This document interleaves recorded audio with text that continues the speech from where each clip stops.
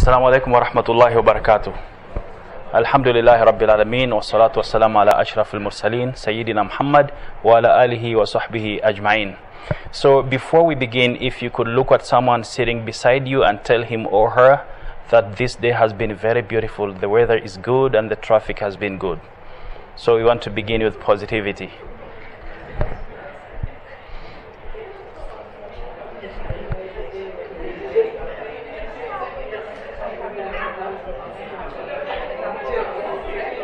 Okay, Jazakumullah khair. Thank you very much.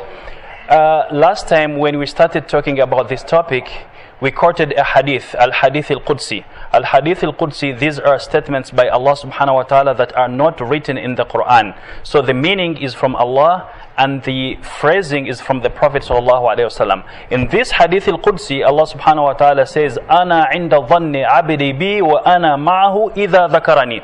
So I will come to your rescue according to how you think of me. So according how you think of Allah subhanahu wa ta'ala, He will help you. So if you are certain that He will help you to solve your problem, He will help you to achieve your goals, and in this direction you become a positive person, remembering Him, acknowledging His existence, appreciating His goodness and accepting His guidance, He will guide you towards achieving your goals.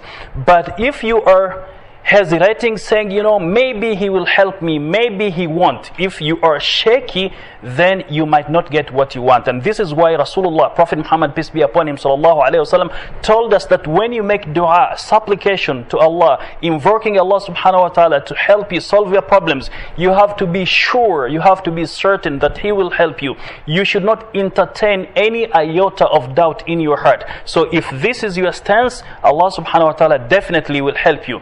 So we talked about some techniques, we didn't complete them, and we will continue talking about them. And actually, before we start, I would like to quote you this. This is part of the blurb that we sent, which says, "Positive thinking is a mental and emotional attitude that focuses on the bright side of life." So if you are a positive person, you are an optimist, you will always focus on the bright side of life. You will never let your failures bog you down. You will always be optimistic, and if you happen to fail, you will take it as an opportunity to learn from your mistakes so that you do not repeat them again.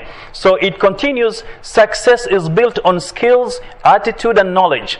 And I said before, according to my analysis, I equate the skills with wiring in a car. So you have a car, you have an airplane, the wiring in it, I equate them to the skills. So skills to us, wiring to a car or any other electronic device. And attitude, this is an engine.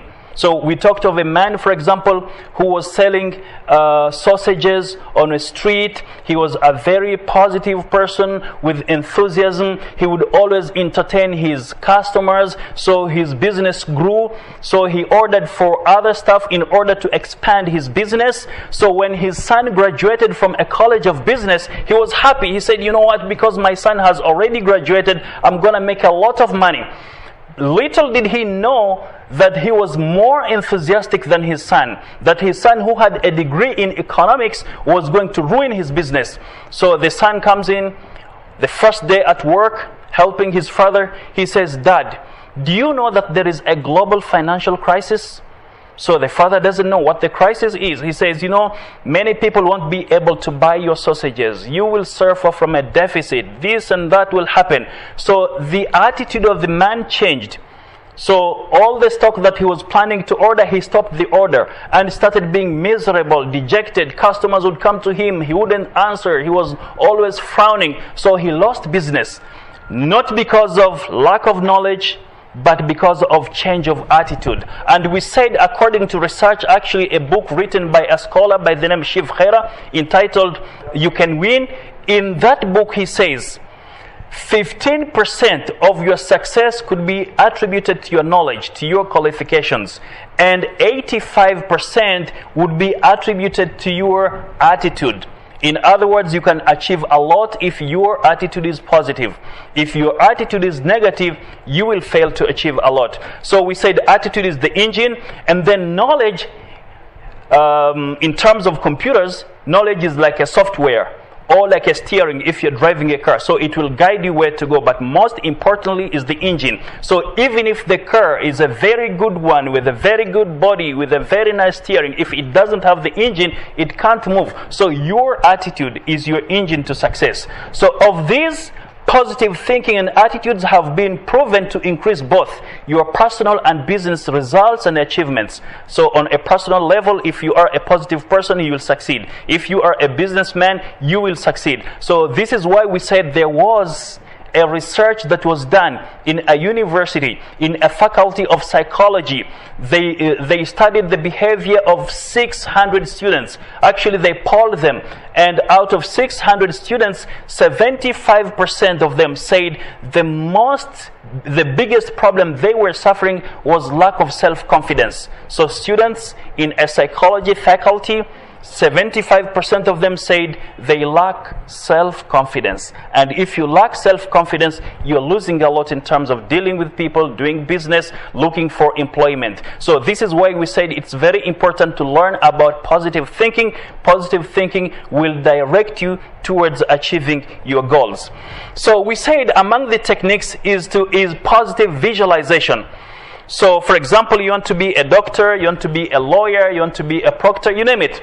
So you should always visualize that you are there. Paint a picture in your mind that I'm already there. And actually, according to psychology, we said you have to visualize positive achievements or positive experiences.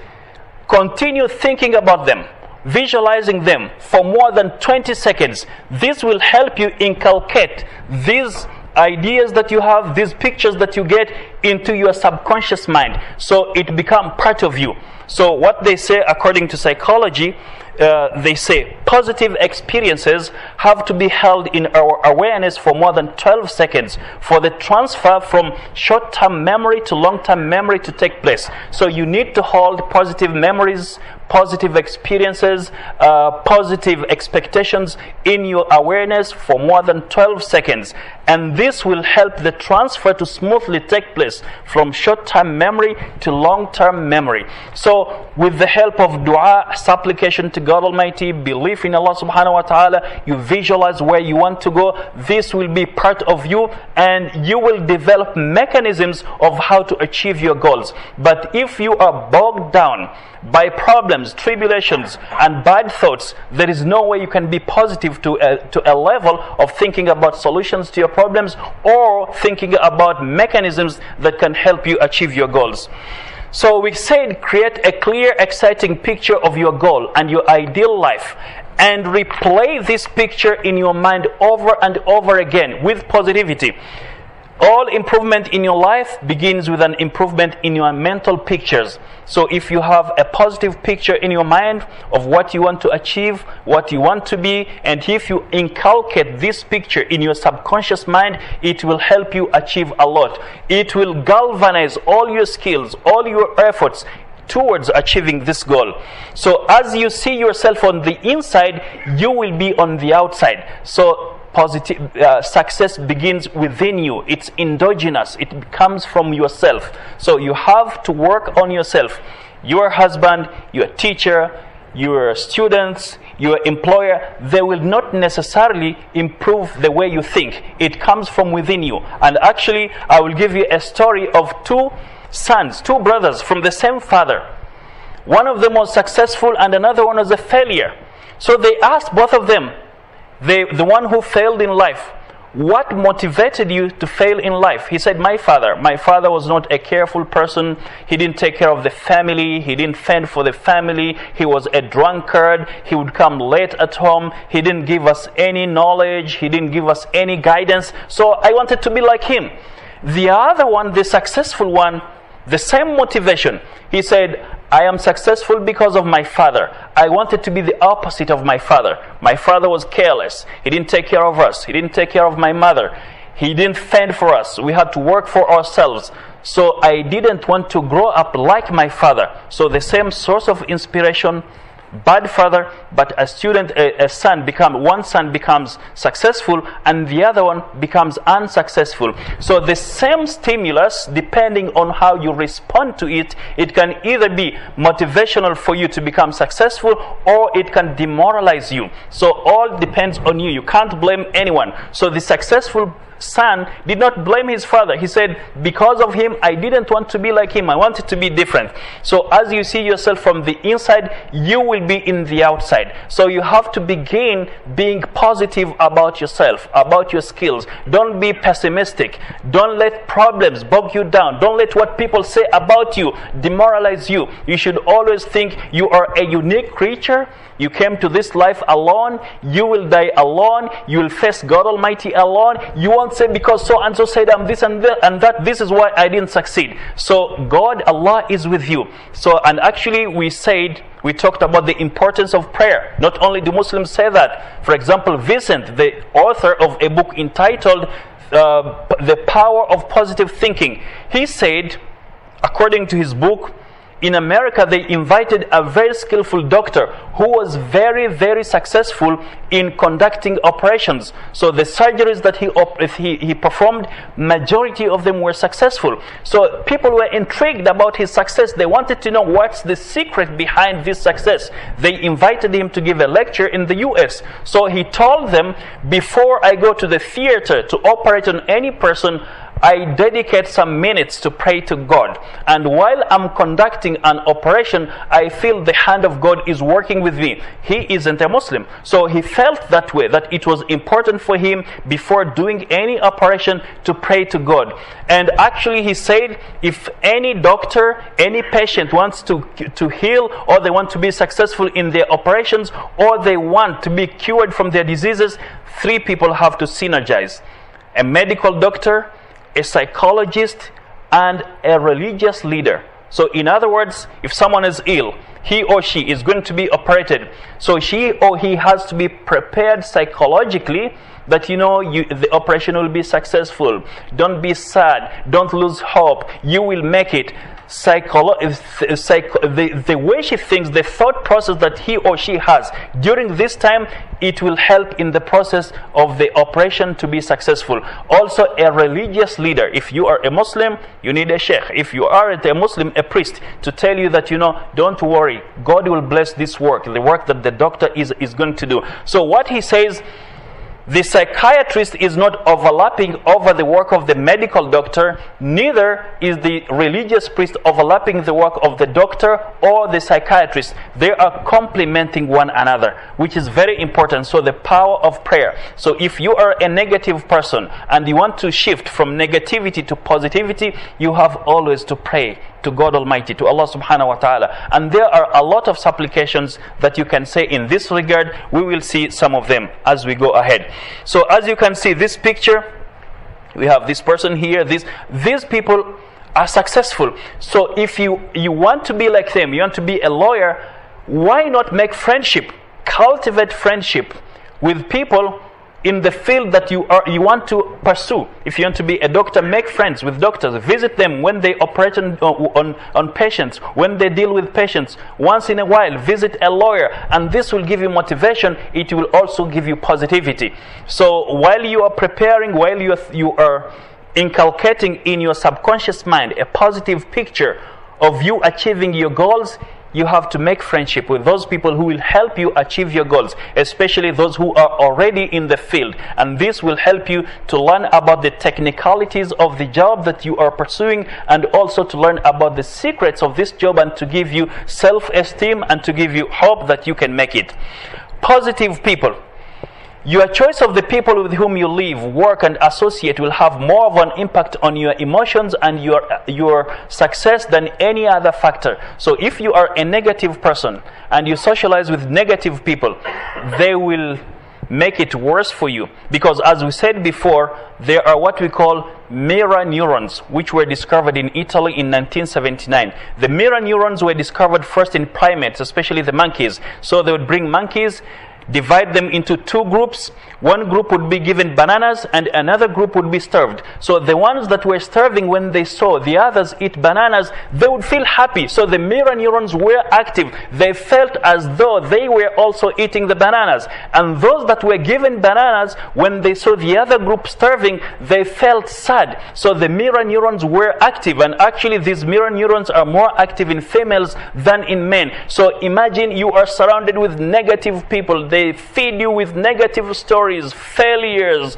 war everywhere, desperation everywhere. So the mirror neurons will be active in your mind. So you will not think of being a positive person. You will be dejected and you will give up success. You think that, there is doom everywhere. Even if I study, I go back to my country, I can't work, there is war, maybe we will be killed tomorrow, maybe our university will be razed tomorrow. So you are fed with the people around you. But if you surround yourself with positive people, it is infectious. They will make you a positive person. With their vitality and vigor, you will learn from them to be a positive person, and you can learn from them how to be a successful person. So it's very important, if you want to be a positive person, to choose friends that you will associate with.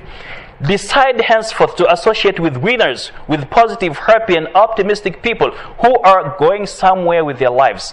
So if you want to be a positive, successful person, don't associate with people who just sit, eat and drink, and everything to them is negative.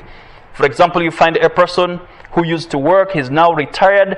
If you ask him about any company, it will be negative. Any school, negative. To him, everything is negative. So if you associate with this person, he will infect you with negative ideas. So try as much as you can to be with positive people. Negative people are among the primary sources of most of our lives and happiness. So if you surround yourself with negative people, they will make you an unhappy person, because the mirror neurons will be very active. When you see them sad, dejected, negative about everything, so it will infect you. You will also be like them. And once you are like them, it will be difficult for you to achieve success. So these people will, if you associate with positive people, they will re-stimulate your faith attitudes. So these people, even though you are trying to lag behind in your endeavors, when you associate with positive people, they will kindle your energy, your thought process, and you will try to be like them, seeing that they have suffered a lot of problems, maybe more problems than yours, but they were able to succeed in their different fields. So you say, even me, I can do it, I'm like them. Maybe sometimes you would feel that you are better than them. So this will be among the motivations for you to be a positive person. So there is this quote which I really like, this one here. It says, a pessimist sees difficulty in every opportunity. An optimist sees opportunities in every difficulty. So whenever a pessimist person is in a difficult situation, he will find opportunities over there. Is there any one of you who has ever been in a difficult situation whereby they found opportunities from there? Difficult situation whereby you feel, I can't make it. But being in that difficult situation with positivity, focusing on your goals, focusing on solutions, you found opportunities from that difficult situation. Does anyone want to share with us any of the difficult situation in which he or she was, but with positivity they were able to emerge victorious? They were able to learn from it or to get something to benefit? Would anyone like to share?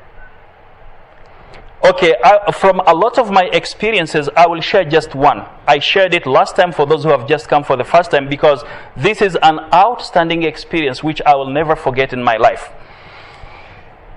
In 1995, my friends and I drive all the way from my country to South Africa. Our host is there waiting for us. We are supposed to arrive at 8 p.m. For one reason or the other, we were late, cutting a long story short. So we end up struggling to find where is a mosque. Now, during those times, if you were in South Africa, if you asked for a mosque, they didn't know what a mosque was, because majority of the Muslims were either Indian or of Indian descent. So the mosques they used to call them Indian church. So unless you ask for an Indian church, you can't find a mosque. So we were striving, what is a mosque? In any case, we were able to find a place where to park our car, but the problem was where to sleep. So we wanted to go to a mosque where we would feel we were safe. So maybe we were in a wrong place at a wrong time. While we were walking, we saw a group of bandits, criminals, equipped with machetes, with knives and wooden clubs, so walking proudly on the streets. We said we are dead. So here we are strangers, we don't know where we are going, we have a lot of bags with us. So we started brainstorming, what shall we do? Shall we appeal to their conscience? These people don't care about anyone, they care only about themselves. They are criminals. So even if you appeal to them, please forgive us, leave us alone, they won't listen to you. So first of all, we prayed to Allah subhanahu wa ta'ala, and then we said, okay, we will put them in an awkward situation. What is the situation? Where we will march towards them confidently with positive minds, and we will look them into the eyes and start praising them. So this is what we did. You know, you guys, you look very strong. It seems you are among the people who fought for the independence of your country. We're actually glad to be here. We used to support you. We wish we were strong enough to come and support your cause, fight alongside you. So we came to visit your country. We want to see how you are faring. And since we've found you, we hope you will help us get where we were going. So we started praising them, looking them into the eyes, all of us, with confidence after praying to Allah subhanahu wa ta'ala. So they looked at each other. They were very angry. Then they said, okay, you guys, you're lucky. Never ever again walk outside at night at this time. So we asked them to take us to a mosque. We struggled to explain to them what a mosque was or what a mosque is, because as I said, they used to call mosques Indian church, and we didn't know the term. So they took us up to the mosque and we were safe. So imagine if we started, oh please help us, they wouldn't have cared about us. So this was a negative situation at the beginning, but with prayer and self-confidence, it was a positive experience, because these people who were about to kill someone, rob him of his property or money, or for one reason or the other kill the person, they were the ones who took us where we wanted to go, and they gave us an advice that don't walk outside at this time. So what I'm trying to say, in every difficult situation in which you are, with prayer to Allah subhanahu wa ta'ala and self-confidence, you can be victorious. So a positive person will turn a negative situation into a positive situation. A positive person will turn a disadvantage into an advantage for him. But a negative person will see life as doom and gloom. So in such a situation, because he is negative, he would say, okay, come and kill me, I'm going to die. So this is one among the stories of how you can turn a difficult situation into an opportunity. A positive person, if for example someone is jogging outside, the temperature is 40 degrees Celsius, so he becomes dehydrated, he needs water. It's not easy for him to get clean water where he is. So he comes to a person who has half glass of water or a half bottle of water. So you give him the half. He would say, oh, thank you very much. In this situation, you've helped me, because here it's difficult to get clean water. So he would continue thanking you because of half glass of water, because he is a positive person. A negative person will complain why the glass is not full. So imagine this person comes to you, you are in a desert, no any infrastructure, no any clean water, you had only a half glass of water or a half bottle of water, and this person came to you who was dehydrated, and you helped him with that half glass of water, and he was very grateful to you. Of course, you'd feel happy, and if you had more, you'd try to help him more. But if he started, you're giving me a half glass, why didn't you fill it? You will feel angry. So this person who has a positive attitude, because of his gratitude, he can get even more. But if he is a negative person, he will get less, and he is the person to blame. So in most cases, people don't really get what they want, not because of the situation, not because of the circumstances, but because of them. So the blame goes to them. For example, someone goes to an interview. He has all the qualifications, but this person is a negative person. When they ask him a question, he's always negative. Another one, with maybe lesser qualifications, but this person has a strong attitude, he's a positive person, he will impress those interviewing him. And even though there is no any job opening for him, they will try to find a job for him. So in this case, I would invite Tony and Abu Huraira to come and role play with me. I will begin with Tony. So Abu Huraira, you can sit there in the front seat, while I'm beginning with Tony. So Tony, you can sit here, Tony. Yeah. So Tony is an IT technician. He comes to the TIE Center. He's looking for a job. Abu Huraira is also an IT technician. He comes to the TIE Center. He's looking for a job. So both of them are equally qualified for the job. So we are interviewing them to see who is more qualified than the other.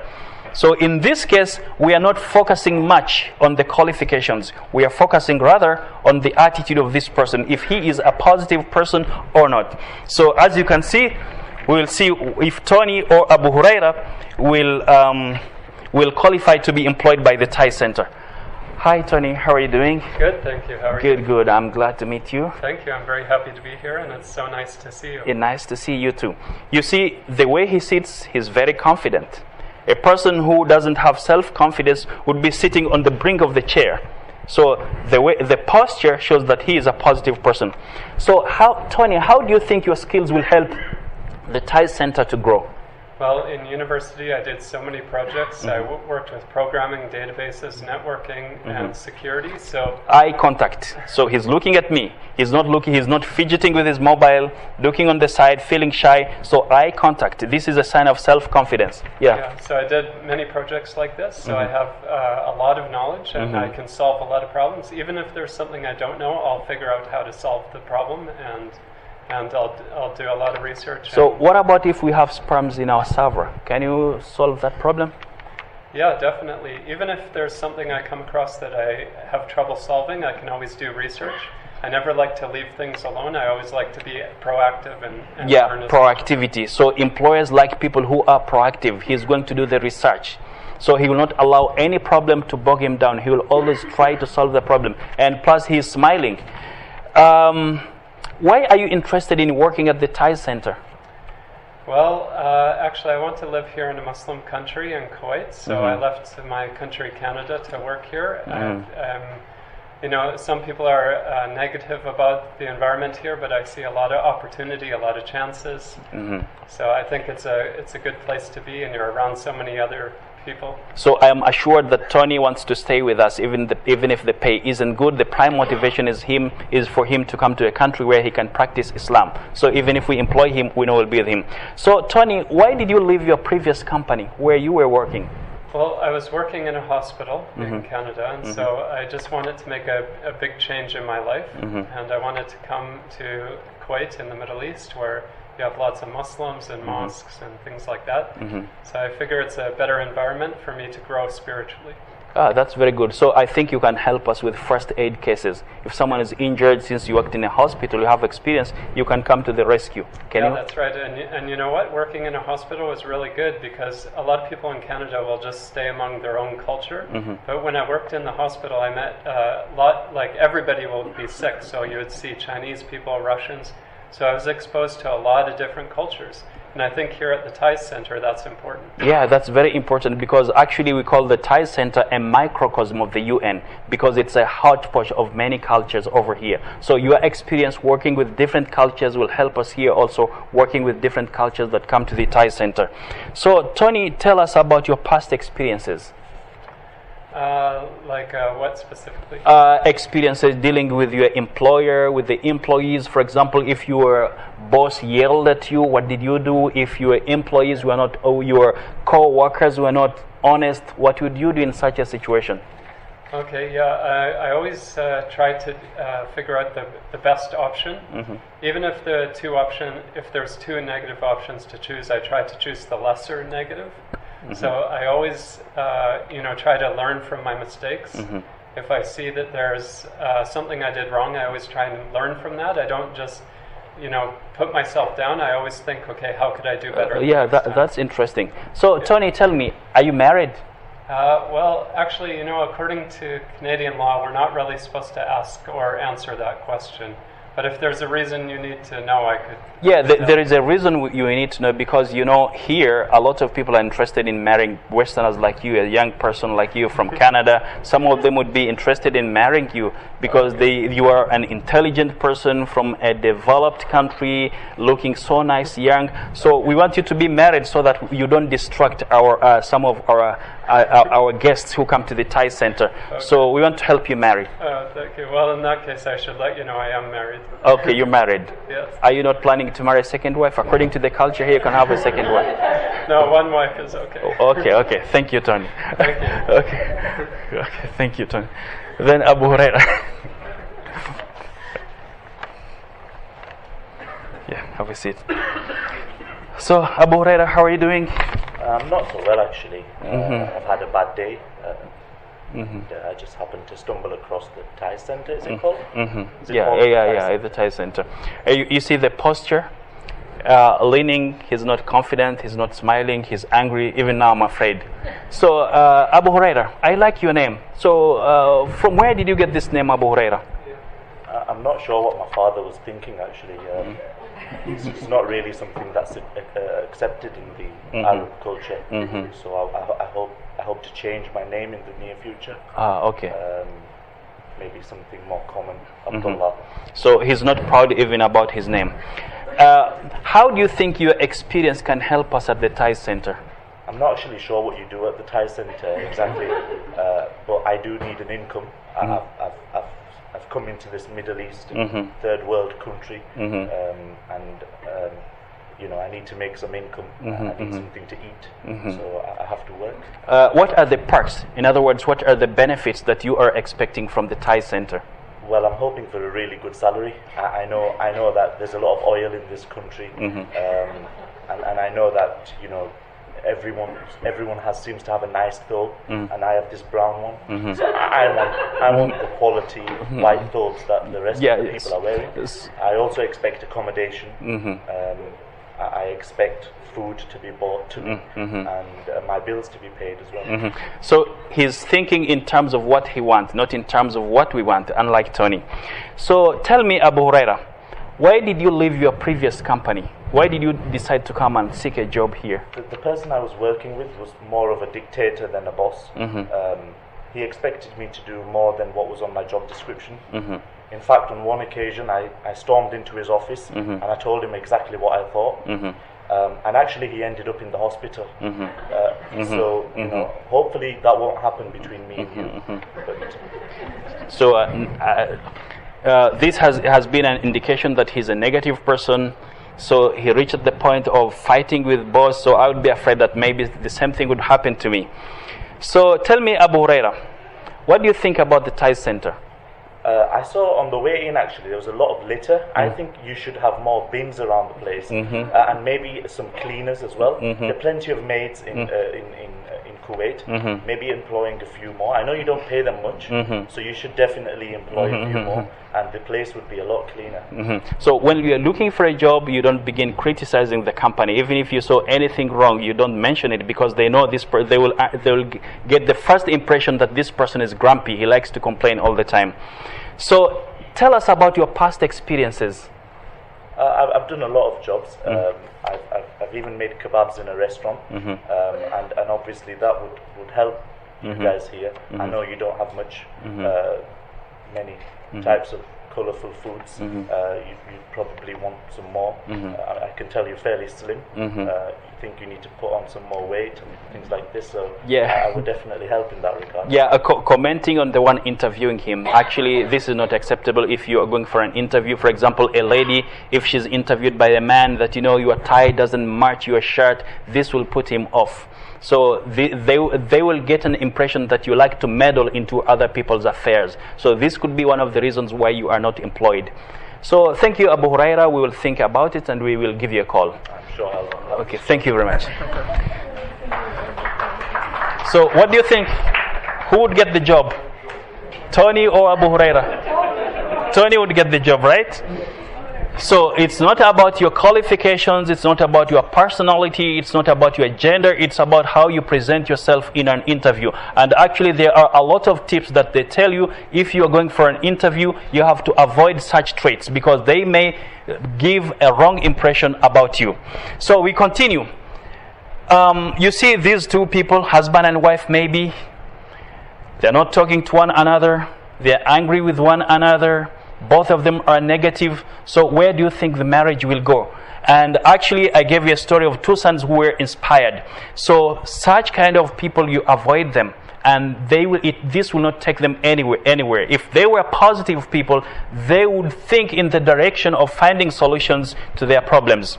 So somehow many people you can help to reduce or eliminate or see how many people. So if you want to be a positive person, if you want to rid yourself of negativity, see how many people you can help to reduce or eliminate their own worry. So in the process of helping someone, this is the best method for you to learn how to become a positive person, how to become a stress-free person. So by helping others, you are actually learning. And actually they say the best way, if not the best, among the best ways of learning is to teach. Because when you are teaching someone, you are looking for materials. You'll be asking yourself questions, assuming that if they ask me this question, how shall I answer? You will research a lot. So if anyone is suffering from this problem, who is a negative person, and you want to eliminate negativity, try to help that person. By helping that person, you are learning a lot of things by yourself, and you can learn even from the situation of that person.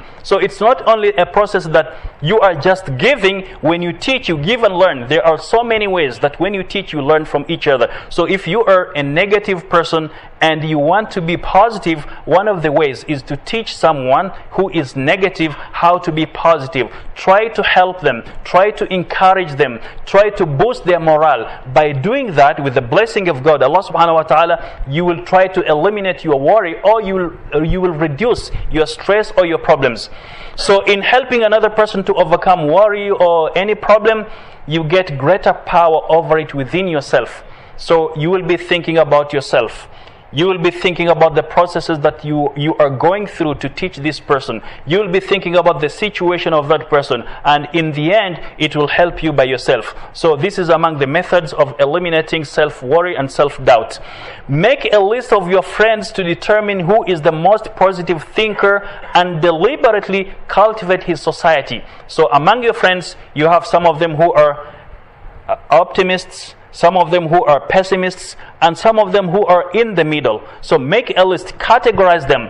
Try to spend much time with those who are positive and less time with those who are negative. So you learn from the ones who are positive, and whatever you learn from them, you share it with those who are negative. So in other words, do not abandon your negative friends, but for a while stay away from them. Associate with positive ones. So when you learn the skills of positivity, then you come and share with your negative friends. You are the thought pattern, the positive thought patterns that you've acquired.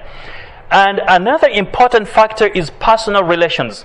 So for example, you have people who are introverts. They don't care about making friends. To them, they would claim that, I don't benefit from friends, I don't need them, I rather stay by myself. This is not true according to research, as we will see. So to be liked is of profounder importance than mere ego satisfaction. So someone wants to assert that he is important, he has the skills, he's a person who has to be looked upon. So this person who is trying to satisfy his ego, in so many ways, it's allowed if he doesn't look down upon others. But the fact of being with friends, being appreciated, is even more important than satisfying your ego.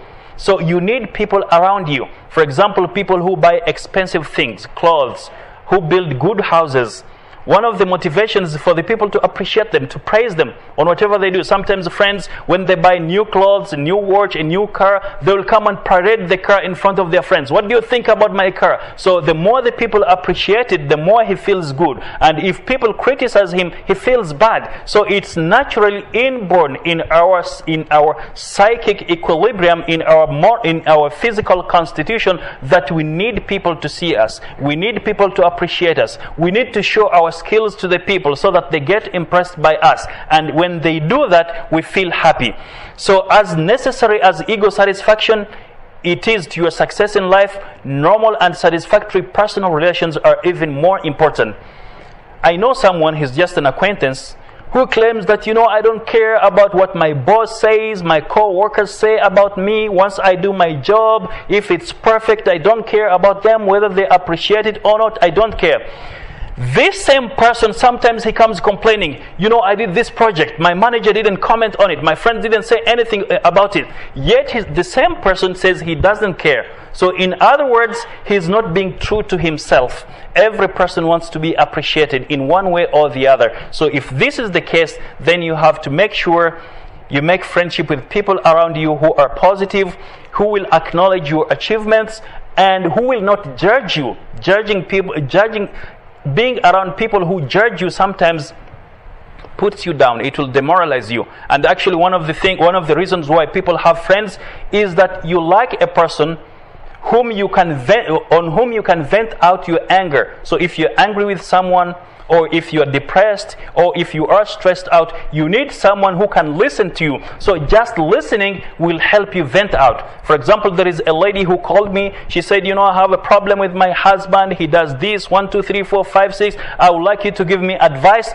Although I keep saying that, I'm not a marriage counselor, but because I give Friday sermons in English in some mosques, people insist that, help us please. Our marriage is on the brink. So I said, okay, you come on this and that day at your convenience. We will discuss these issues and see how we can help you. So the lady came. She talked for 45 minutes. I was listening, writing down my notes, what I will say after she's done. So after 45 minutes, she stood up and said, "Thank you, Mr. Hassan, for listening," and she went. So primarily she called me, she wanted advice. She wanted me to listen to her story and tell her what I have, according to Islam, according to my experience. But finally, after venting out, she went. So apparently she wanted someone to listen to her. And that was one of the reasons she wanted to meet me. So sometimes you need a friend who will not judge you, who will just listen to you. And this will help you to be a positive person. Because whenever you have problems, you have a person whom you can relate with, the person whom you can complain to, who will listen you. But imagine you have a friend. Every time you have a problem, he says, "You are the problem. You are the problem. You are the problem." You don't like to meet with such a friend again. So Tony will tell us some of the traits that we have to maintain in order to keep friendship with people. So if you could listen to what Tony is reading. Okay, so these are 4 traits of likable people. So likable people aren't insecure. Likable people don't come from a place of insecurity. They go into every interaction thinking, I bet me and this other person would get along great. I should really get to know them better. And then the likable person moves on from there. Start from a positive place and others will notice.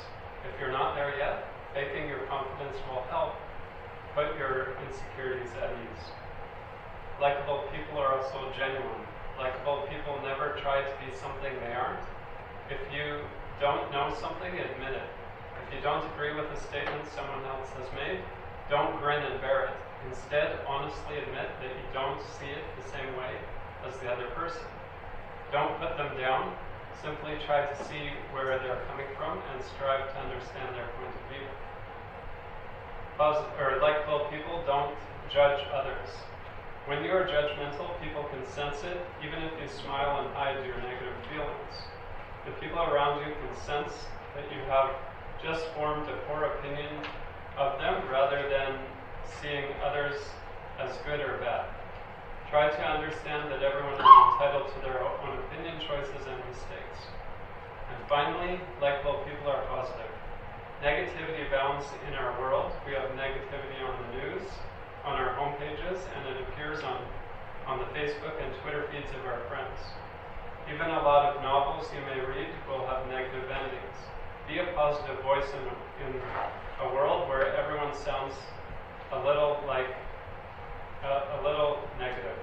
Being positive will make you a pleasure to talk to, and more people will want to talk to you. Thank you, Tony.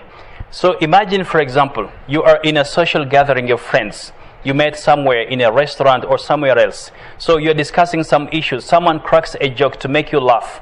So this person who cracks a joke, he wants the joke to be his. He doesn't want anyone to claim that he knew about this joke. So all of a sudden someone doesn't smile, someone doesn't laugh when he says, I know about it, I heard about it several years ago or several weeks ago. So you're putting down this person. So this person, he thought maybe this joke has never been told by anyone. He wanted to be the first one to crack the joke. And now you say you know about it. This means that you want to assert your superiority over this person. This person won't like you. Or for example, someone is giving a public lecture. He imparts some facts about something, and then you come up and say, you know, your facts are not true. You know, I attended lectures in this and that country. So this person won't like you. So there are a lot of things that if we want to maintain our friendship with the people, we don't give them a clue that we disapprove of them.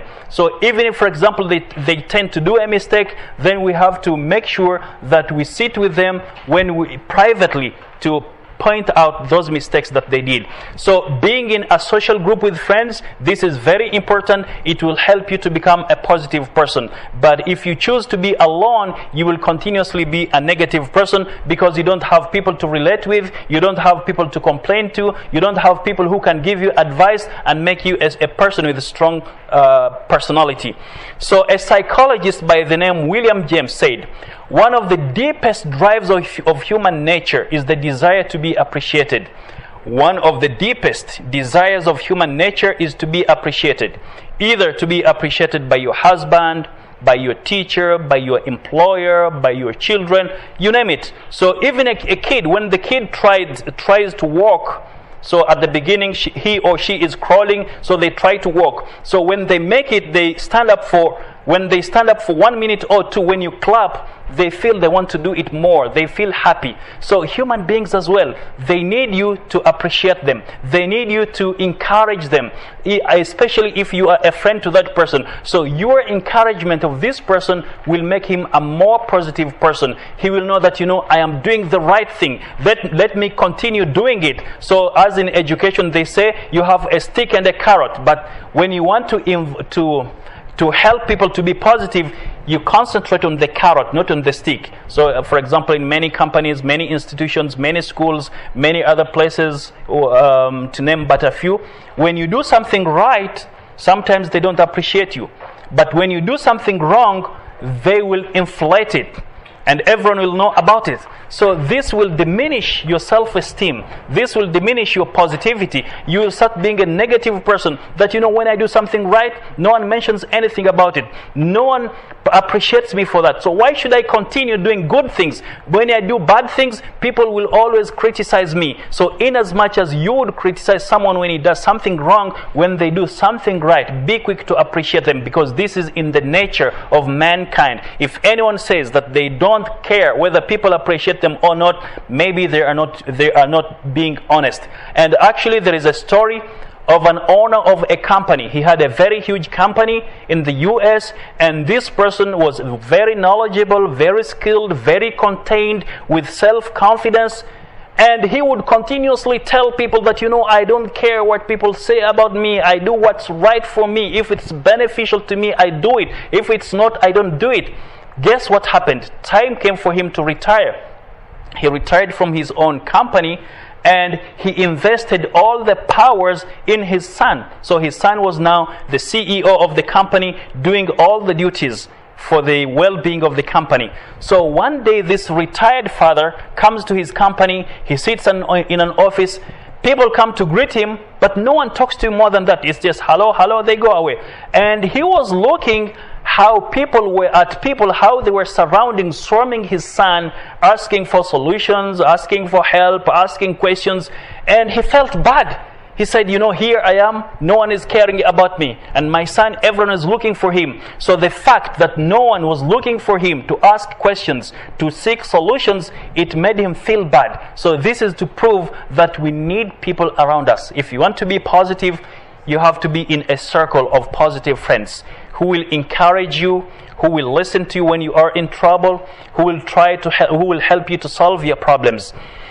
So some people are suffering from one of the most pathetic and unhappy experiences in life because of their basic desire to be sought after is not satisfied. So no one is looking for them, no one is asking for them for solutions. So these people will feel bad. And actually there is this quote, it goes, appreciation can make a day, even change a life. Your willingness to put it into words is all that is necessary. You know, sometimes your children, they don't need gifts. They need just a word of appreciation. Your employees, they don't need sometimes gifts. They need you to appreciate, to acknowledge what they did right and appreciate them for that. So if you do that, this will boost their morale. This will make them more proactive. This will make them more positive that I am doing the right thing. They will be willing to do it again and again. So appreciation is very important. Even in Islam, the Prophet ﷺ says, if someone does you a favor, thank him. If you can't thank him, pray for him. If you can't pray for him, if you can't thank, he says, if anyone does you a favor, reward him. If you can't reward him, thank him. If you can't thank him, pray for him. So there is always reward. And he would always encourage his companions, who will bring me the news of the enemy, and he will go to paradise. And he would give them gifts on different occasions. And these were companions with strong faith. But the Prophet ﷺ made a point of encouraging them in different ways, each person according to his idiosyncrasies, according to his whims and desires. If someone desired a word, he would give it to him. If someone desired money, he would give it to him. So there were different ways of encouraging his companions. So what about us, normal human beings? So if you want to help someone to be positive, you have always to encourage them. If they do something right, comment on it. Appreciate them for that. So here they say a university psychology department conducted an analysis of the personality traits by which people are liked or disliked. So things that make people liked or disliked. 100 traits were significantly analyzed, and it was reported that one must have at least 46 favorable traits in order to be liked. So out of 100, at least you need to have 46. And if you have these 46, people will like you. People will surround you. People will come to you asking for solutions. People will come to you asking for ideas. And this will make you positive because, you know, people trust your skills. People trust your knowledge. But if people ignore you, you will feel that there is something bad with you. And you will start having negative thoughts about yourself. So all major religions, including Islam, they talk about caring about others, loving others, caring about them, trying to solve their problems. The Prophet, peace be upon him, says, if someone goes with a person to solve one of his problems, it's better for him and it's better in front of Allah, it's more beloved to Allah than performing i'tikaf in the masjid of the Prophet. You know, how many rewards does someone get when he prays in the masjid of the Prophet? Does anyone know how many rewards? 500. Does anyone know how many? 1,000. So if you pray in Al-Masjid Al-Haram, it's 100,000 rewards, one prayer. If you pray in the Masjid of the Prophet ﷺ, you get 1,000 rewards for one prayer. If you pray in Al-Masjid Al-Aqsa, you get 500. So the Prophet, peace be upon him, says, working with your brother to solve his problem is more beloved to God, to Allah, than staying in the Masjid of the Prophet for 1 month. So the Prophet, peace be upon him, ﷺ, is encouraging the Muslims to help one another solve their problems. And this will boost the morale of the other Muslim. When he sees that when he's in trouble, people come to him, compete with one another to help him, this will make him a positive person. That, you know, in the community I have value. No one looks down upon me. But if people ignore him, this person will think otherwise. So it's very important to help the people, and by that you are actually helping yourself. There is this quote, how you treat others is how you really feel inside of you. How you treat others is really how you feel inside of you. How do we interpret this? How do we interpret this quote? How you treat others is really how you feel about yourself inside of you. How can we interpret it? Can anyone try? Yes, sister? Like sometimes Mm-hmm. if you like inside don't feel good, you'll also like treat the people really depending on how you feel. But if you feel really happy, you're like going to somebody, going to, for example, your sister and saying, Mhm. you're really beautiful today, and that's really how you feel. Like you feel good inside, and you're giving the positivity towards Yeah, that's true. Have you ever gone to a shop? You find a shopkeeper not in good moods. You ask him, how much is this watch? 30 KD. Please give me a discount. If you want to buy. If you don't want, go to another shop.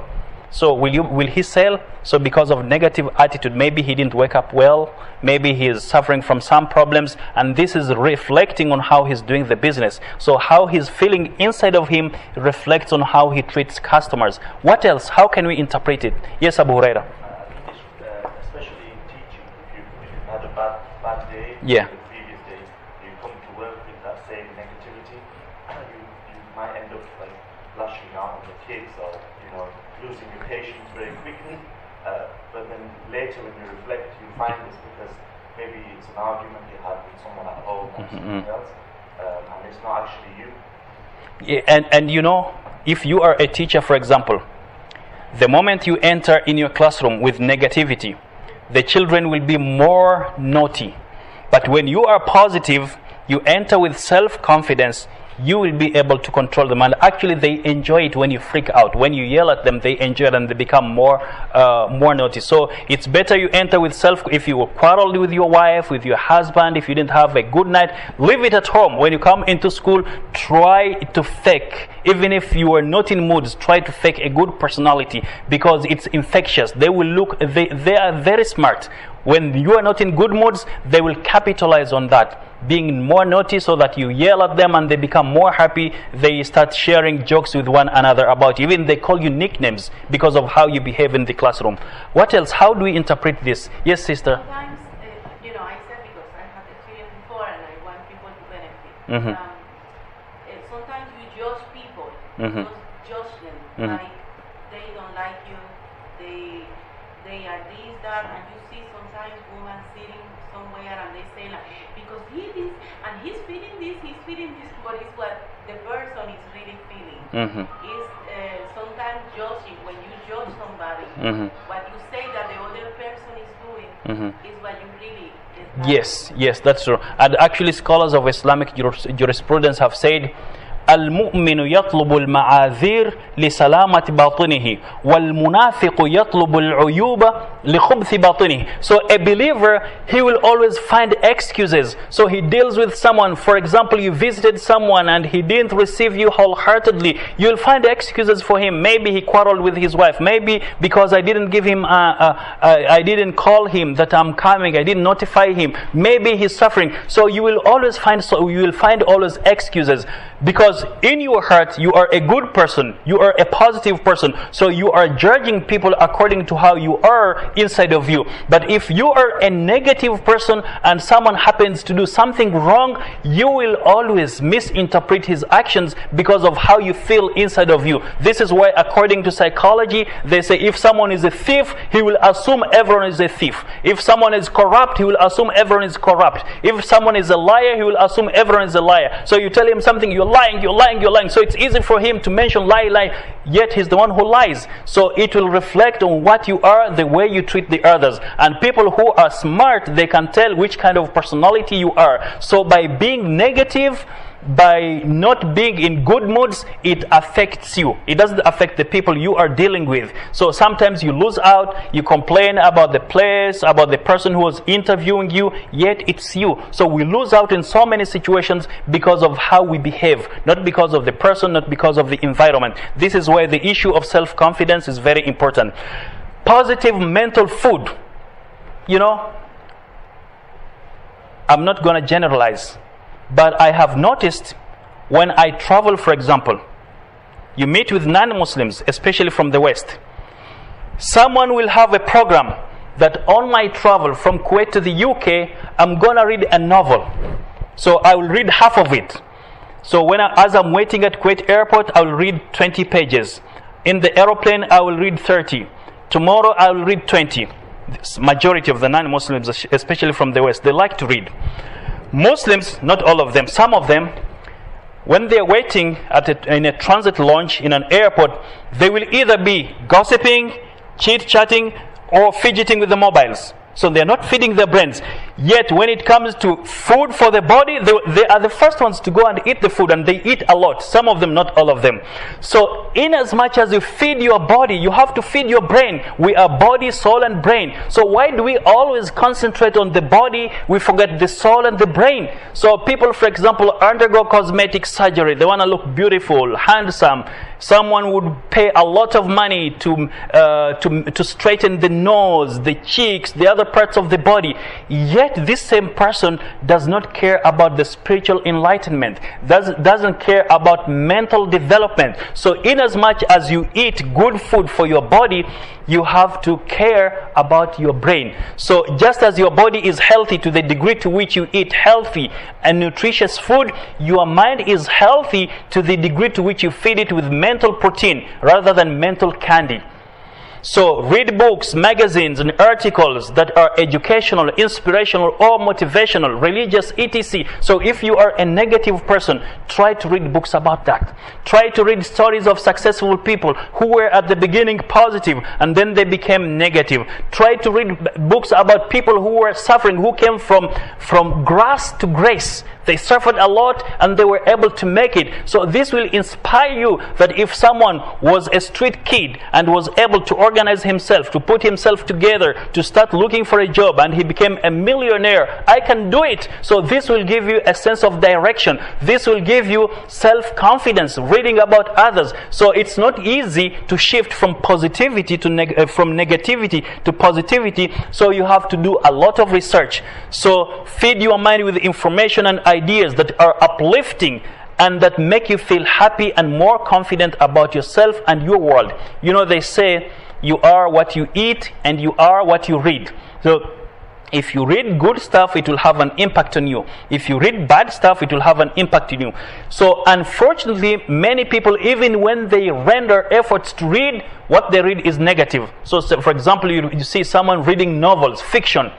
Yes, you can benefit maybe language, maybe in terms of imagination, but it would be better to find which problems you're suffering from and read books about those problems. If you have problems with your husband, with your spouse, so read about marriages, how to strengthen your relationship with your husband or with your wife. If, for example, you're suffering from forgetfulness, you always forget, read books about that. In other words, where you feel you are lacking, find books, read them, so that you get ideas to improve yourself. So in other words, when you are choosing a book to read, ask yourself, how will it help me in my physical growth, spiritual growth, and mental growth? So yes, you can read about food, and actually many people like to read books about food menus, how to prepare some dishes, but at the same time you have to read about your mind, how to improve your mind, how to improve your spiritual enlightenment. This is very important because you are not only body, you are body, mind, and soul. So you have to feed all these three aspects of your life. So listen to positive, constructive CDs and audio programs in your car and on your iPod, etc. Unfortunately, many people just listen to songs, and sometimes songs don't have even meanings. Instead of listening to something constructive, they listen to something negative, something that will distract them from their common purpose, from their goals. So it's very important to concentrate on what you read, what you listen to. Feed your mind continuously with positive messages that help you think and act better and make you more capable and competent in your field. For example, if you are a teacher, read about how to control children. Read about how to deal with difficult bosses.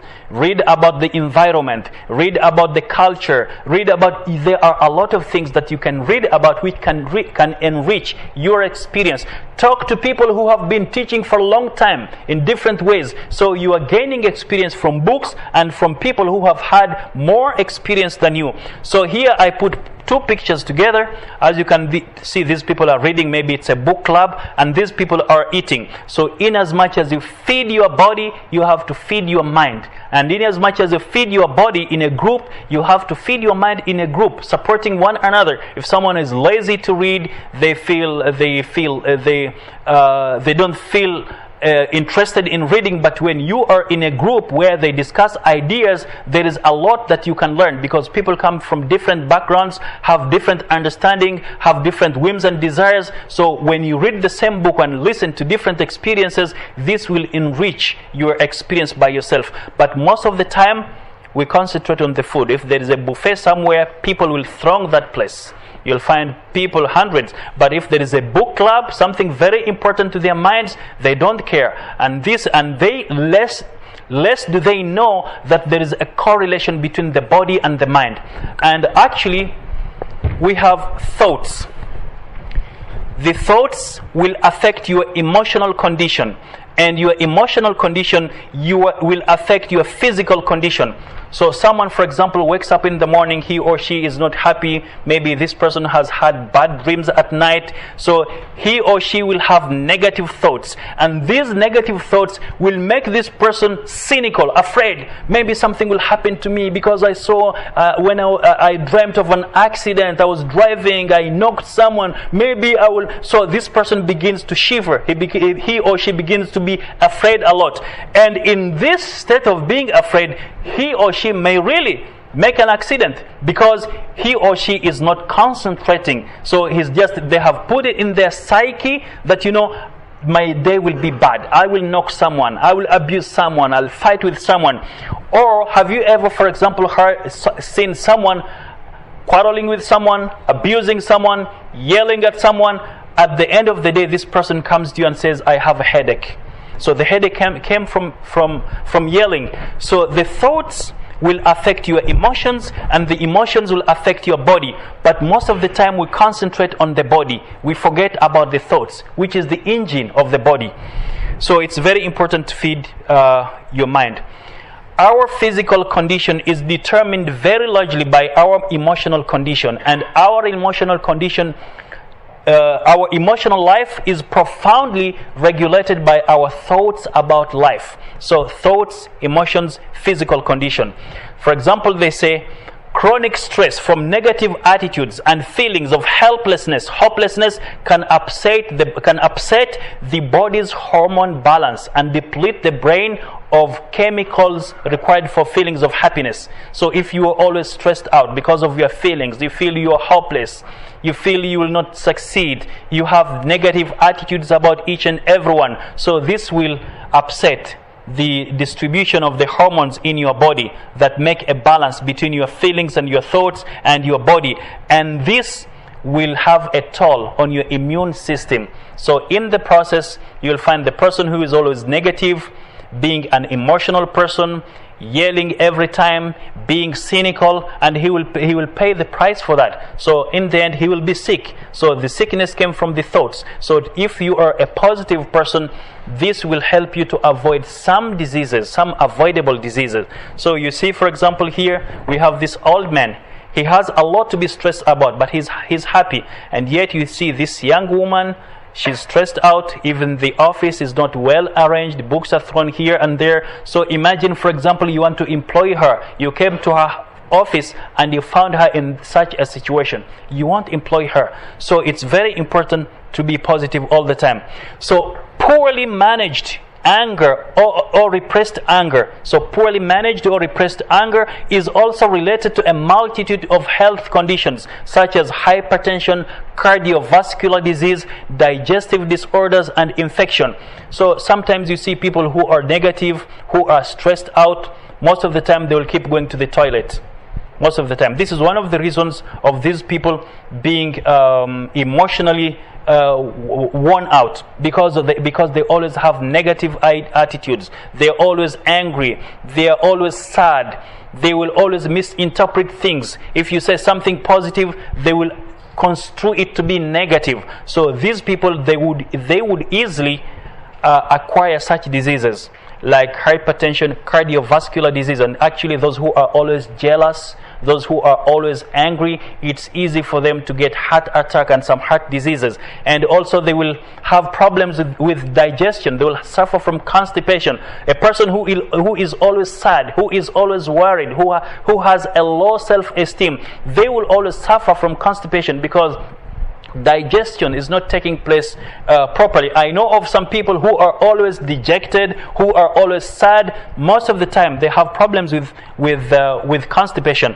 So you avoid anger, you avoid stress by good thought patterns. So you know, as a Muslim, if you are a believer, if you are a Muslim, you know that Allah subhanahu wa ta'ala, God is with you. So long as you are closer to Him, He will be with you. He will protect you. No harm will come your way unless it's predetermined with Allah. If anyone threatens you, you know, another problem, people who are not positive, if for example he's an employee of a control freak boss, if the boss doesn't talk to him or her, it's a problem. They won't eat food. If the boss yells at them, they will not eat their food, lunch, supper, and they end up suffering because of just the boss. The boss didn't talk to them, because these people lack self-confidence. Why doesn't he talk to me? Why does he talk to others? Why didn't he look at me? Why does he look at others? Maybe he doesn't like my job. Maybe he will fire me tomorrow. So you start entertaining such anxieties, and this will cause you a lot of problems. But if you are a positive person, you know, Allah is with me, I will do my job the best I can, whether they appreciate it or not, I will do my job. So nothing will threaten you. But the negative ones, it's a problem. So other heart conditions, such as those that affect your heart muscle, valves or rhythms, also are considered forms of heart disease. So if someone, for example, is always stressed out, someone is always angry, this will affect the valves in the heart, the rhythm, the heartbeat. They will also cause some other diseases in the muscles of the heart. So a scientist by the name Barbara Fredrickson says that positive emotions have two important effects. Of course, there are many effects, but according to her research, she concluded that there are two. They broaden our perspective of the world, thus inspiring more creativity, wonder, and options. So, for example, you are working somewhere, you are a positive person for one reason or the other.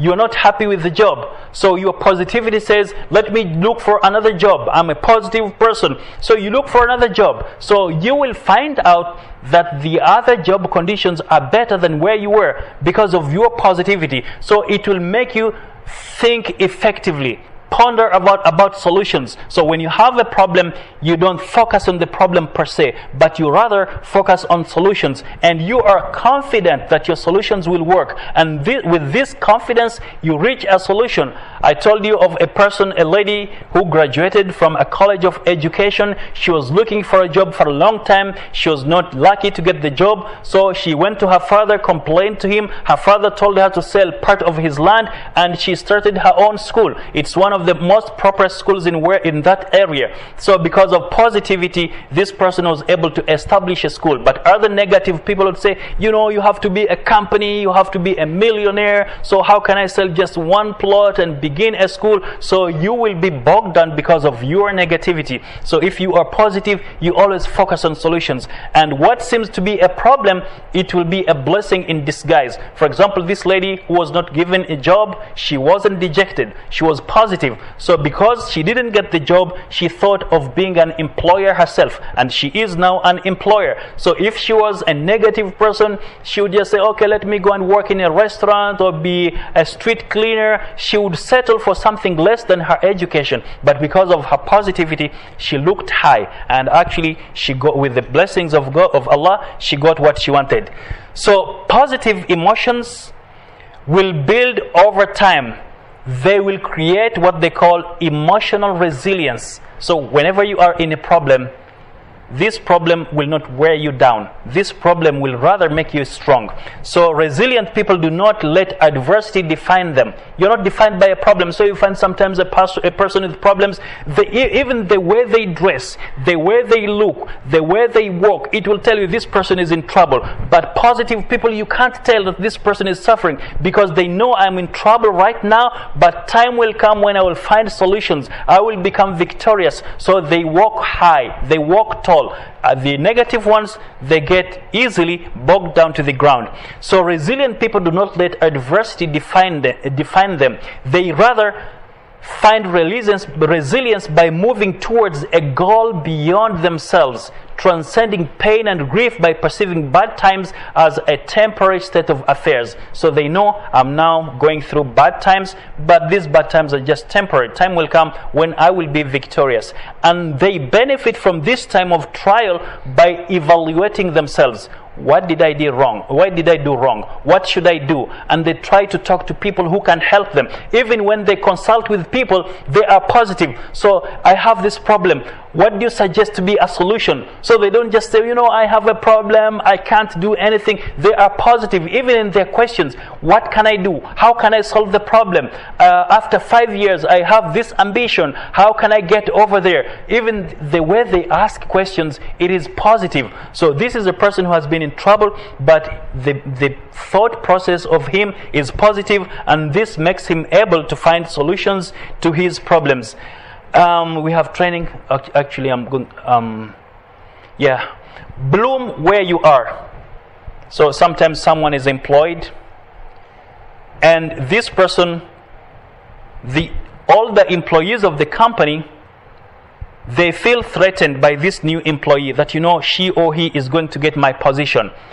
So intentionally, they still feeding him or her with negative information about the company.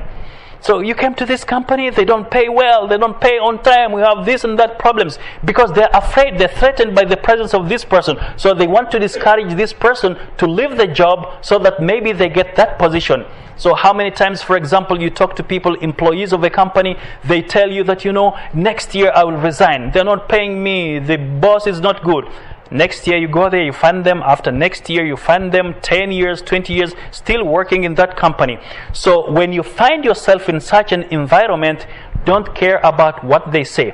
Ask yourself, which other place can I work apart from here? If I resign from this job, will I easily get another job? And if I stay here, what will happen? So if you find that you don't have any solution except to work in that place, so bloom where you are. This means read about that position. Ask people who have experience. For example, you've never taught special needs kids, and now you are employed by a school to deal with special needs. You don't have any training whatsoever. You need the job, you need the money, you have applied in so many places, you didn't have any opportunity to get a job. So what you do is do a research how to deal with them. Talk to teachers who have been teaching them. Go to other schools, ask, research.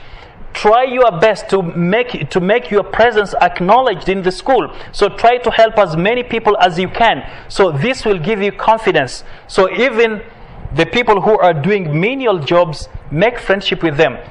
In many places people look down upon those doing menial jobs, but there are a lot of ideas that you can get from them. And actually some people underestimate those people, and sometimes your success can be based on how you treat those people. Just one example in the book written by Dale Carnegie, How to Win Hearts and Make Friends. He talks of a person who was working for a Coca-Cola company. He was a marketing manager. So this person wanted to sell to a certain company. He wanted to strike a deal with them to sell to them their Coca-Cola beverages. So he was accorded an interview with the CEO of that company that he wanted to deal with. So because he was confident, he had talked to the CEO, so he didn't even greet those people at the reception desk. So he just went directly to meet with the CEO, ignoring these receptionists. Little did he know that the boss does not take any decision without consulting with people at the reception, because they have been in the company for a long time, more than him. He didn't know that. So he comes, I have an appointment with the CEO, these people, what will they do? So he goes to talk to the CEO. The CEO doesn't like his offer. So he says, okay, we will call you after 3 days. The man goes back to his manufacturing company. So the CEO comes down to ask the receptionists what they think about that person. All of them were negative. So the CEO said, I will never call him again. But the other one, another person who was very good with them, greeting everyone, when they were asked, They said he's a good person, so the CEO gave him the job. So you don't underestimate anyone in whatever place you are working with. Sometimes they have ideas which you do not expect. So you ask those people doing the menial job, how can you do your work? How does it work in that place, in that school? What experiences have they had with the special needs students? So this will help you. So they say, be like a flower that grows through a crack in the concrete. Sometimes we have to make the best of our situations and bloom where we've been planted. And there is this quote, all the flowers of all the tomorrows are in the seeds of today. So the flowers that will bloom tomorrow and after tomorrow are still in the seeds today. Another one, every flower must grow through dirt. So how do you expect to go to a company, an institution, to find roses all over? There will be problems, and problems differ from one situation to another. So rather than focusing on the problems of the company, focus on yourself. How will you educate yourself? How will you enrich your CV? Even if you don't continue working here, the skills that you acquire will help you to get a job in another place. So what do you think? How do you think we can interpret this quote here? All the flowers of all the tomorrows are in the seeds today. How can you interpret it? Does anyone know how we can? Yes, Abu Huraira. You will see the fruits of your hard work tomorrow. Yeah, you reap the fruits of your hard work. So you plant the fruits today and you'll reap the fruits tomorrow. So if you are employed in a company, you are a new employee, you don't have enough self-confidence, you feel maybe anytime they will fire you, so bloom. Empower yourself. Make friends with everyone. Don't comment on anyone's attire. If someone comes, don't say your tie doesn't match your clothes. Don't say, for example, you've lost weight, you have to be fat. So concentrate on the positive sides of the people you are dealing with.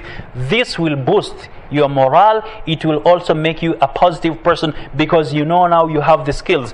Even if they fire you, you have enough skills to get a job somewhere else. So everything begins from scratch. So you begin, if you're given that opportunity, you try your best to be positive.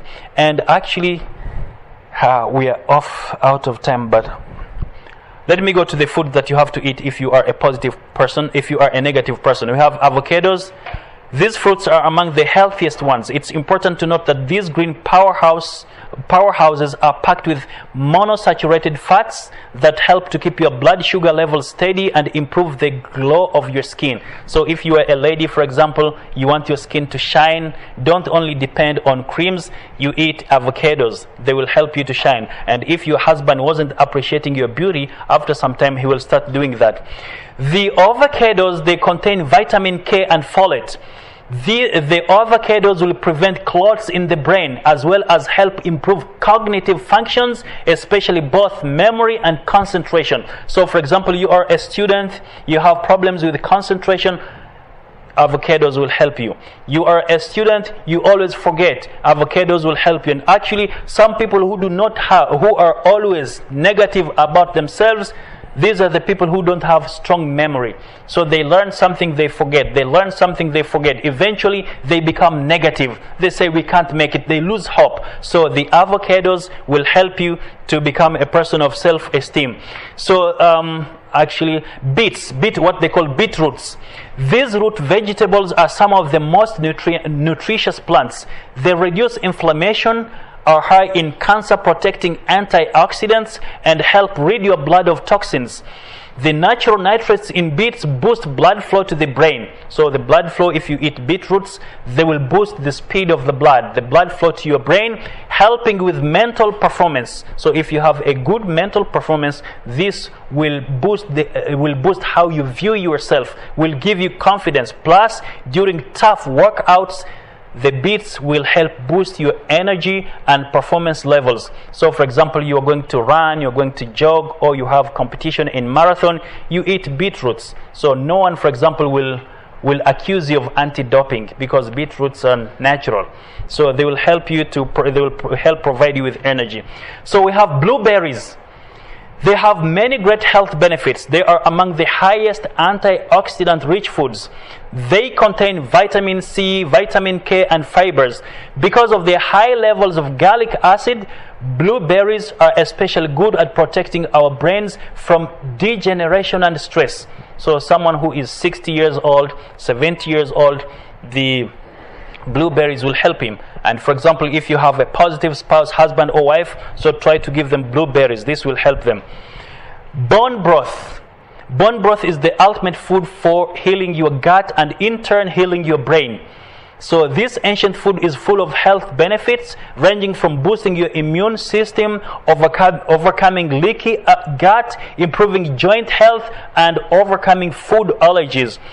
So it's also high in collagen, which helps reduce intestinal inflammation, and it has healing amino acids like proline and glycine, which will keep your immune system functioning properly and help improve your memory. So again, if you have problem with memory, drink soup made of bones. And actually, some ladies, especially from India and Sri Lanka, they know how to prepare such a soup. So if you're going to have an exam, or if you're learning, you don't trust your memory, after praying to Allah subhanahu wa ta'ala, this is very good for you. So they say bones are basically 50% protein. So cooking them in a broth will extract the protein and amino acids like collagen, glycine, and glucosamine that are then converted by your body into energy, stronger muscles, and more effective immune system. And actually, there is a correlation between stronger muscles,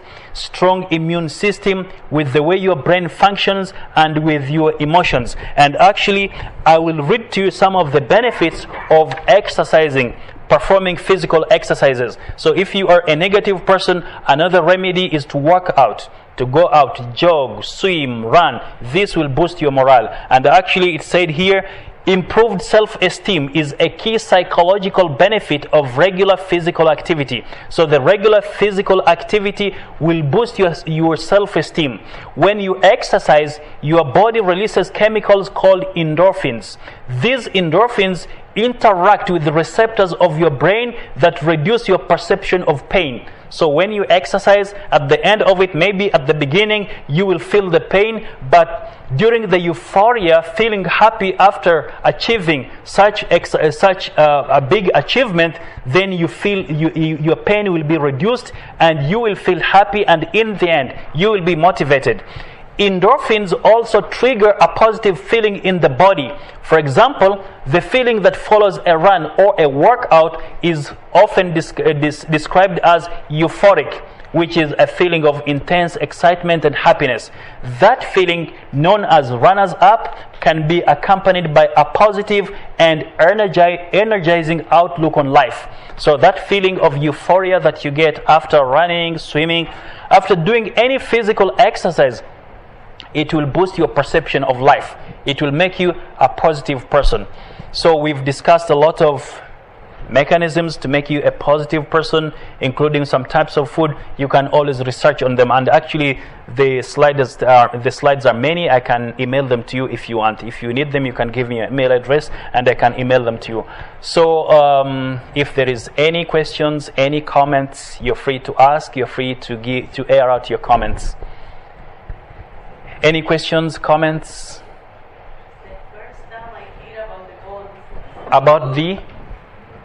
I usually used to eat the bones of the chicken. Mm-hmm. And I thought that's what I got sick. Mm-hmm. And I stopped because somehow I got sick. So Mm-hmm. I was thinking it was the bones. Mm-hmm. Now that you say that, Mm-hmm. I can still eat the bones. Yeah, and actually the bone marrow is very good. The soup itself is good, the bone marrow is good. You can ask some Indians and Sri Lankans here, they know how to prepare the broth, the bone broth in a good way that can help you.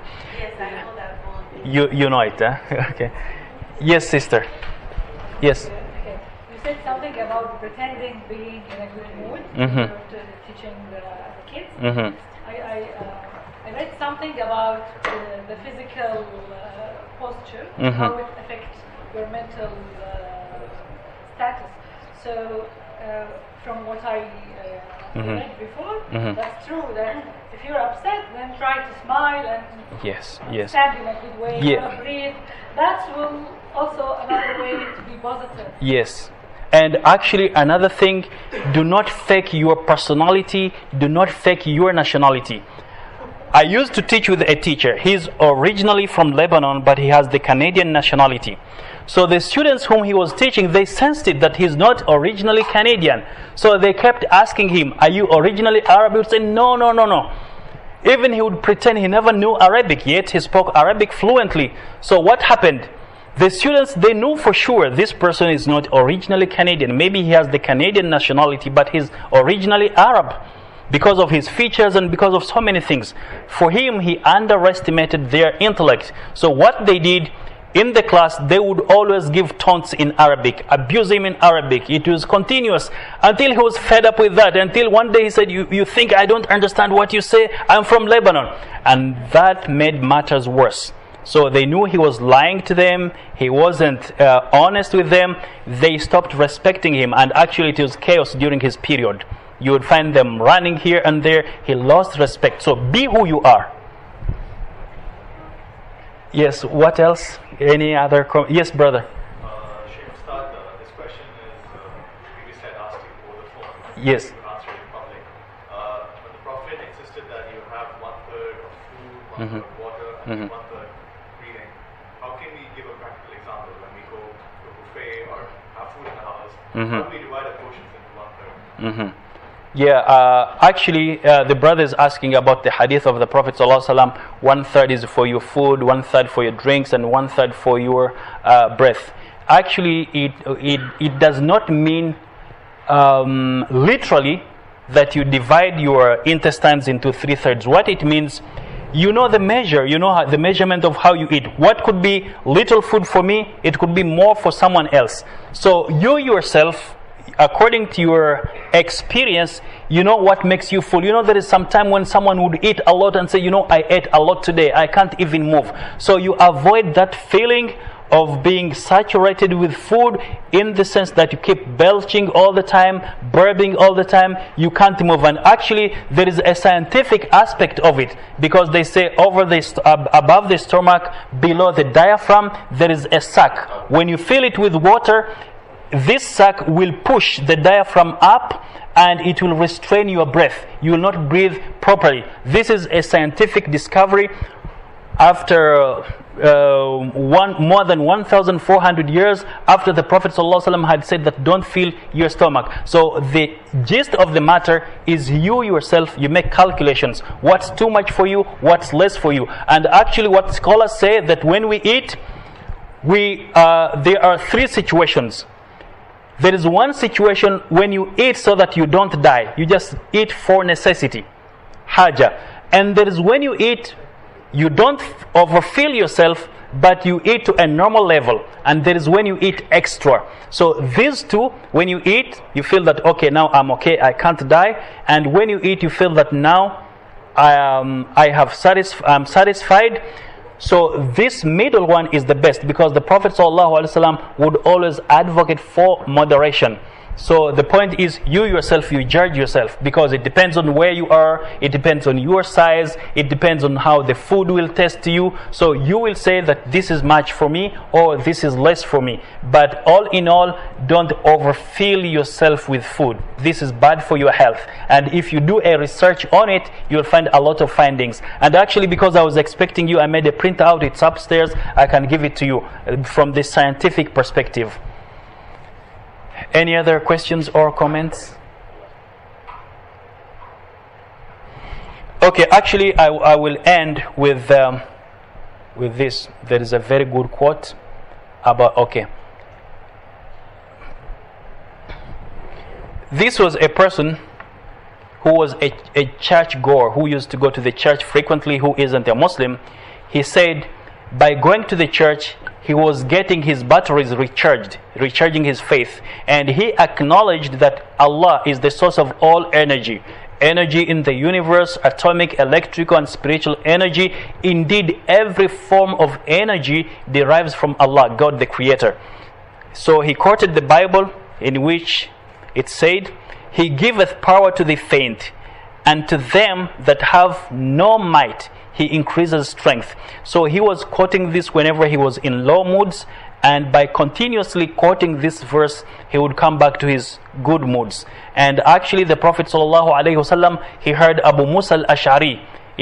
They were actually going to the battle of Khaybar, and the companions were ecstatic, loudly saying, Allahu Akbar, La ilaha illallah. Then the Prophet ﷺ chastised them. He said, Allah subhanahu wa ta'ala is not deaf. He hears you. You don't have to shout. Then Abu Musa al-Ash'ari said, La hawla wa la quwwata illa billah, which can be translated, there is neither power nor strength except with Allah. So every strength that we have, we get it from Allah subhanahu wa ta'ala. Everything comes from Allah subhanahu wa ta'ala. So the Prophet tells Abu Musa al-Ash'ari, if you say this statement, you will have gotten, this is a statement among the treasures of paradise. In other words, the more you say this, the more Allah subhanahu wa ta'ala becomes happy with you. So there is neither power nor strength except with Allah. So if you are in a threatening situation, you are a student, you are going into an exam, you are in a hostile place, you are afraid, keep repeating this, La hawla wa la quwwata illa billah, La hawla wa la quwwata illa billah. By repeating it, it will give you motivation, it will give you strength. So everything depends on Allah. All what we said comes secondary after Allah subhanahu wa ta'ala. So if you believe in God Almighty, you submit to Him, you acknowledge His presence everywhere, you accept His goodness, you follow His guidance, then He will be with you. And actually, this is the power of words, because they say positive affirmations, positive experiences have to be repeated more than 12 seconds for them to move from short-term memory to the long-term memory. So if anything is positive and you want to inculcate it in your mind, especially in your subconscious mind, you need to repeat it more than 12 seconds. So for us, we say all the time, repeat this. And there are a lot of supplications that you can say when you are in a difficult situation. If you are sincere, Allah will help you. The point is, be positive always. Any other comments or questions?